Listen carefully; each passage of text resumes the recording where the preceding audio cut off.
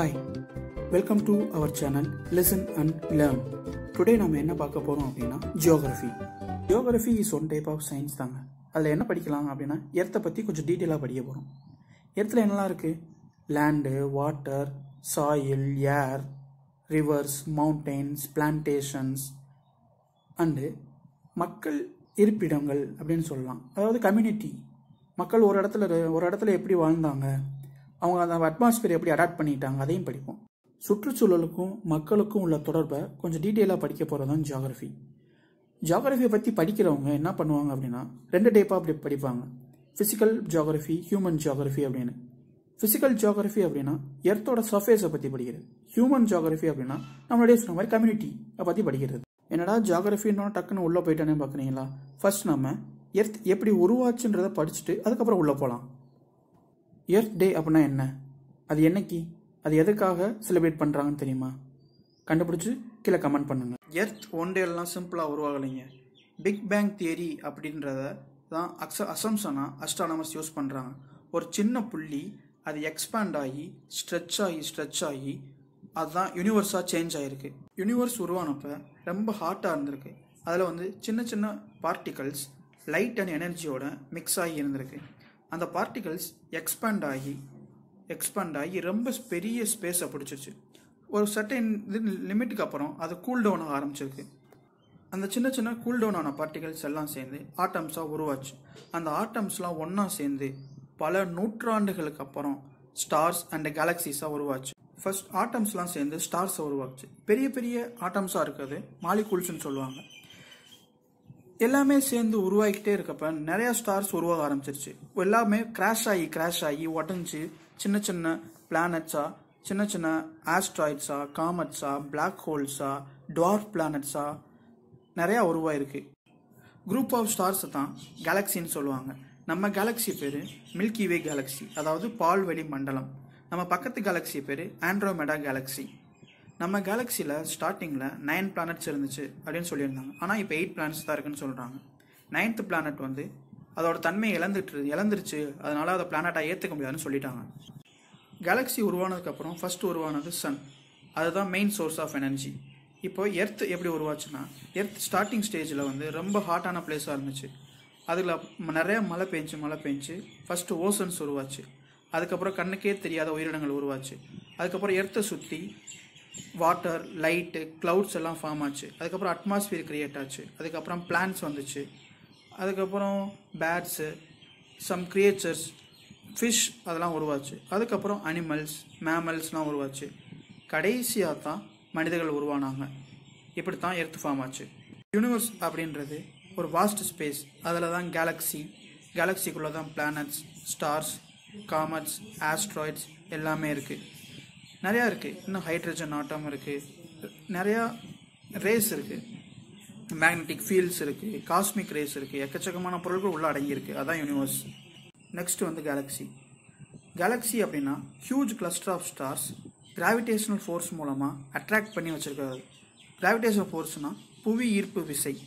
நம்ம ஸ்பேஸில் எக்கச்சக்கமான கேலக்சிஸ் இருக்குது. நம்ம கேலக்சியோட பேர் மில்கி வே கேலக்சி. நம்ம பக்கத்து கேலக்சியோட பேர் ஆண்ட்ரோமெடா கேலக்சி.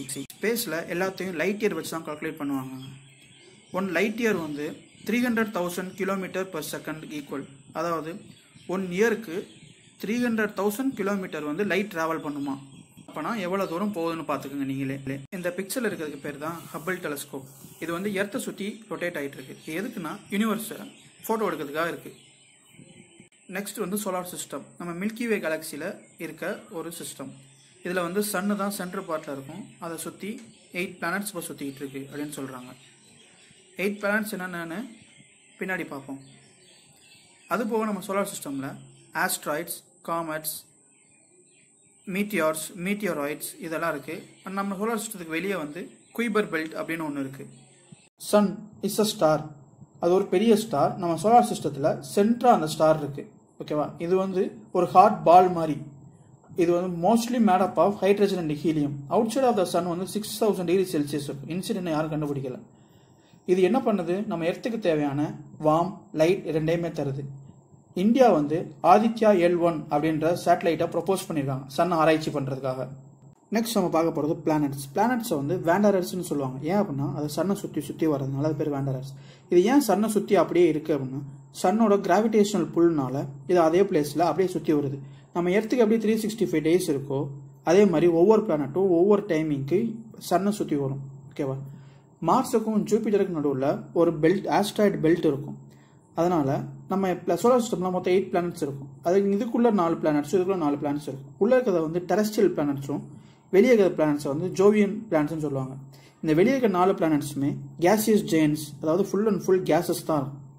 உள்ளே இருக்க டெரஸ்ட்ரியல் பிளானட்ஸ் எல்லாமே கொஞ்சம் கொஞ்சம் வாழக்கூடிய தன்மைகள் இருக்கும். ஆனால் ஃபர்ஸ்ட் 2 இருக்கிற பிளானட்ஸை சுத்தமாகவே கிடையாது. இப்போது என்னென்ன பிளானட்ஸ் இருக்குன்னு பார்ப்போம். பிளானட்லேயே ஃபர்ஸ்ட்டு வந்து மெர்க்குரி. இதுதான் சன்னுக்கு ரொம்ப பக்கத்தில் இருக்கும். இதை வந்து நம்ம நேக்கடியால் பார்க்கலாம். எப்போ அப்படின்னா சூரியன் உதயமாகறதுக்கு கொஞ்ச நேரத்துக்கு முன்னாடியும் சூரியன் மறையாத கொஞ்ச நேரத்துக்கு முன்னாடியும் வெறும் கண்ணால் பார்க்கலாம். இது இங்கே வந்து ஏரும் கிடையாது, வாட்டரும் கிடையாது, ஃபுல் அண்ட் ஃபுல் அயன் தான் இருக்கும். அதனால் இங்கே வந்து மேக்னெட்டிக் ஃபீல்ட் ரொம்ப அதிகமாக இருக்கும். இங்கே வந்து 450 டிகிரி செல்சியஸ் வரைக்கும் போகும். பகலில் வந்து இரவில் வந்து -180 டிகிரி செல்சியஸ் வரைக்கும் வரும். இது வந்து ஒரு தடவை சன்னை சுற்றி வரதுக்கு 88 டேஸ் எடுத்துக்கிறோம். நெக்ஸ்ட் நம்ம பார்க்க போகிறது வீனஸ். இது எர்த்தோட ட்வின்னு சொல்லுவாங்க. ஏன் அப்படின்னா இதோட சைஸ் அண்ட் ஷேப் வந்து மோரார்லெஸ் எர்த்துக்கு மாதிரியே தான் இருக்கும். இதை சுற்றி சல்ஃபர் அண்ட் சல்ஃபரிக் ஆசிட்னால கிளவுட்ஸ் இருக்கிறதுனால இது வந்து சூரியன்லேருந்து வர ஒளியை ரொம்ப பிரைட்டாக ரெஃப்ளெக்ட் பண்ணும். அதனால இதை பிரைட்டஸ்ட் பிளானட்னு சொல்லுவாங்க. அண்ட் இதோட அட்மாஸ்பியரில் நிறைய கார்பன் டை ஆக்சைடு இருக்கிறதுனால ஹீட்டை ரெஃப்ளெக்ட் பண்ண வெளியே விடாது. அதனால் ரொம்ப ஹாட்டஸ்ட் பிளானட்டும் இதுதான். -458 டிகிரி செல்சியஸ் வரைக்கும் போகும் இதோட ஹீட் வந்து. அண்டு இது ஒன் டைம் சூரியனை சுற்றி வர்றதுக்கு 243 டேஸ் எடுத்துக்கிறோம். இதை வந்து நம்ம மார்னிங் ஸ்டார் அண்ட் ஈவினிங் ஸ்டார்னு சொல்லுவாங்க. ஏன்னா நம்ம எர்த்துல இருந்து காலையிலையும் சாயங்காலமும் விடியறப்பையும் சன் மறையிறப்பையும் வெறுங்கனாலே அதை பார்க்கலாம். எர்த் தேர்ட் பிளானட் இந்த சோலார் சிஸ்டம். இதை வந்து ப்ளூ பிளானட்னு சொல்லுவாங்க. ஏன் அப்படின்னா ஸ்பேஸ்ல இருந்து பார்க்குற ப்ளூ கலரில் தெரியும். ஏன் ப்ளூ கலரில் தெரியுது? எர்த்தோட 3/4 ஆஃப் த சரௌண்டிங்ஸ் வந்து வாட்டர் இருக்கிறதுனால அது ப்ளூ கலரில் தெரியும். அண்ட் இதோட ஷேப்பை வந்து ஜியாய்டுன்னு சொல்லுவாங்க. ஏன்னா போல்ஸில் வந்து கொஞ்சம் ஃப்ளாட்டாக இருக்கிறதுனால. அண்ட் இதோ லைஃப் சப்போர்ட்டிங் எலமெண்ட்ஸ் இருக்க ஒரே பிளானட் வந்து எர்த் மட்டும்தான். இங்கே தான் வாட்டர் அண்ட் ஏர் இருக்கும். ரொம்பவும் ஹாட்டாகவும் இல்லாமல் ரொம்பவும் கோல்டாகவும் இல்லாமல் கரெக்டான கிளைமேட்டில் இருக்கும். இது தன்னைத்தானே சுற்றுறதுக்கு 24 ஹவர்ஸும் சூரியனை சுற்றி வரக்கு 365 டேஸும் எடுத்துக்கிறோம். எர்த் வந்து சூரியனை 30 கிலோமீட்டர் ஸ்பீடில் சுற்றுறதுனால 365.25 டேஸ் ஆகுது. And எர்த்துக்கு only one natural satellite, அதாவது மூன் ஒன்று தான் இருக்குது. அண்டு இதுதான் living planet in the solar system. Mars 4th planet in the solar system and second smallest planet after mercury. இது வந்து ரெட் பிளானட் சொல்லுவாங்க. ஏன் அப்படின்னா அதோட சர்ஃபேஸில் வந்து அயன் ஆக்சைடு நிறையா இருக்கிறதுனால அது ரெட் கலரில் தெரியும். பிகாஸ் ஆஃப் அங்கே இருக்க ராக்ஸில் வந்து ரஸ்டாக இருக்கிறதுனால. அண்டு அதோட அட்மாஸ்பியர் வந்து ரொம்ப தின்னாக இருக்கும்.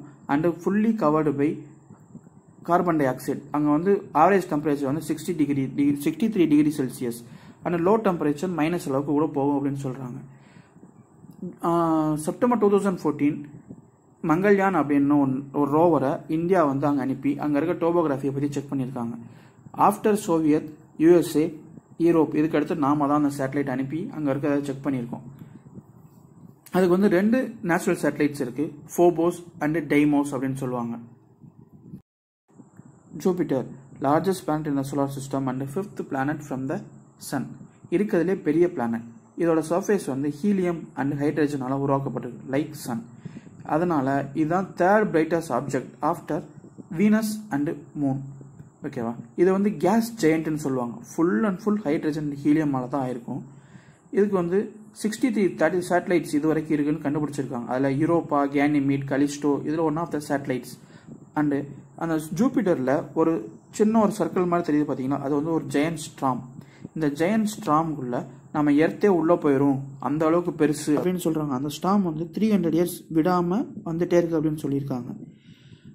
இது தன்னைத்தானே சுற்றுறதுக்கு 10 ஹவர்ஸ் தான் எடுத்துக்குது.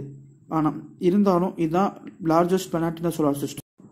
Saturn 6th planet from the Sun and second largest planet after Jupiter.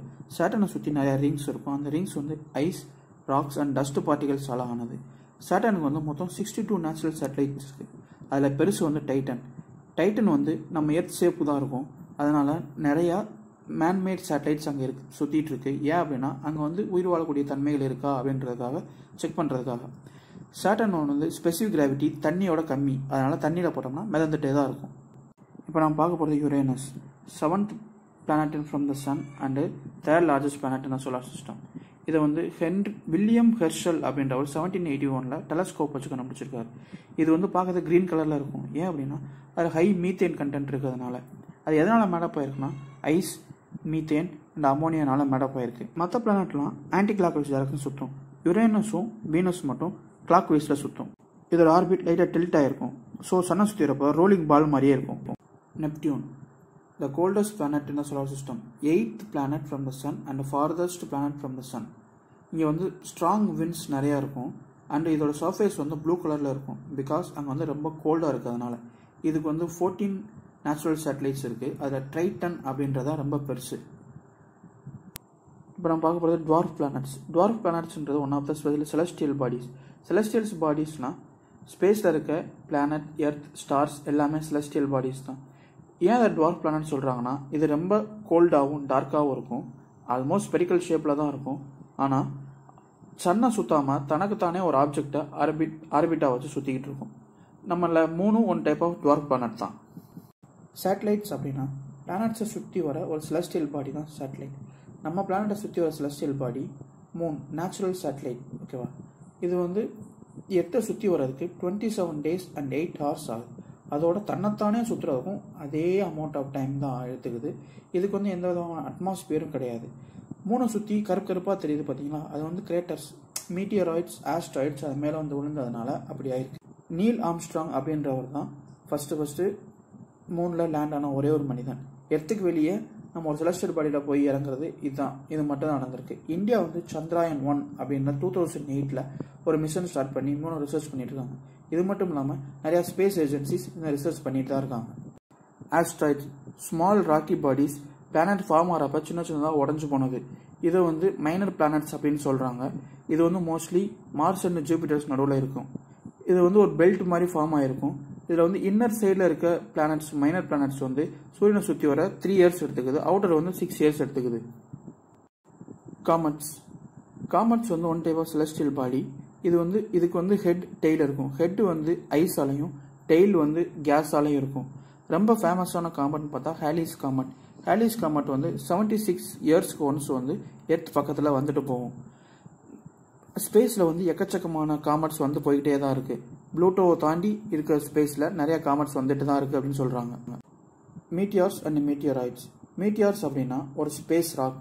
அது வந்து எர்த் அட்மாஸ்பியருக்குள்ளே வர்றப்ப பேர்ன் ஆகிட்டே வரும். மோஸ்ட் ஆஃப் த மீட்டியார் ராக்ஸ் வந்து பேர்ன் ஆகி மொத்தமாக இல்லாமல் போயிடும். அது போக அது எர்த் சர்ஃபேஸ்க்குள்ளே வர்றப்ப ஒரு சின்ன ஃபயர் கிரியேட் பண்ணிட்டு வர்றதை அதனால ஷூட்டிங் ஸ்டார்ஸ் அப்படின்னு சொல்லுவாங்க. மீட்டியார்ஸ் வந்து எர்த்தோட சர்ஃபேஸை தொட்டுருச்சு அப்படின்னா அது பேர் மீட்டியோராய்ட்ஸ்ன்னு சொல்லுவாங்க. எர்த்து வந்து பூமியை எலிப்டிக்கல் ஷேப்பில் சுற்றி வருது. அதாவது முட்டையை எப்படி சமிசமமாக வச்சோமோ அந்த ஷேப்பில். எர்த்து வந்து சன்னு கிட்ட இருக்கிறத வந்து ஃபெரிலியன் அப்படின்னும், தூரமாக இருக்க இடத்த வந்து அஃபிலியன் அப்படின்னு சொல்கிறாங்க. எர்த்து வந்து நேராக இருக்காதுங்க, கொஞ்சம் 23.5 degree Celsius இன்க்ளைன்ட் ஆகிருக்கும், அதாவது சாய்வாக இருக்கும். அதனால தான் நம்மளுக்கு டே அண்ட் லைட், வெதர்ஸ் எல்லாமே நடக்குது. எர்த்து வந்து தனத்தானே சுற்றுறதுக்கு 23 hours 56 minutes 4.09 seconds ஆகுது. அதனால தான் டே அண்ட் நைட் நம்மளுக்கு நடக்குது. அதே மாதிரி சூரியனை சுற்றி வர்றதுக்கு 365.5 days ஆகுது. அதனால தான் நம்மளுக்கு இயர்ஸ் கால்குலேட் பண்ண முடியுது. அந்த 0.5 அப்படின்றது 4 வருஷத்துக்கு ஒரு தடவை சேர்த்து லீப் இயர் அப்படின்னு சொல்கிறாங்க. எர்த்து வந்து சூரியனை சுற்றி வர்றதுனால தான் நம்மளுக்கு வந்து வெதர்ஸ் கிடைக்கிது. சம்மர், ஆட்டம், வின்டர், ஸ்ப்ரிங் அப்படின்னு. அது எப்படின்னா எர்த் வந்து சுற்றி வர ஆர்பிட் ஆகும்போது ஒவ்வொரு இடத்துல சன்னோட ரேஸ் ஒவ்வொரு மாதிரி கிடைக்கிது. அந்த இமேஜை பார்த்தீங்கன்னா உங்களுக்கு என்னென்ன இடத்துல என்னென்ன மாதிரி தெரியும் அப்படின்னு கொஞ்சம் டீட்டெயிலாக தெரியும். That's all. இதில் ஏதாச்சும் டவுட் இருந்துச்சுன்னா கீழே கமெண்ட் பண்ணுங்கள். அப்படியே எங்கள் சேனலை சப்ஸ்கிரைப் பண்ணுங்கள், லைக் பண்ணுங்கள், அப்படியே உங்கள் ஃப்ரெண்ட்ஸுக்கு ஷேர் பண்ணி விடுங்க. தேங்க்ஸ் ஃபார் வாட்சிங்.